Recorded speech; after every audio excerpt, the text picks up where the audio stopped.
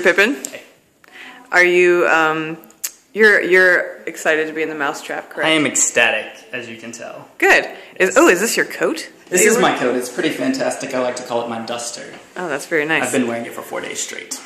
Oh, is that smell? Yes. Okay. What is your character's name? I play Sergeant Trotter. That's cool. It is.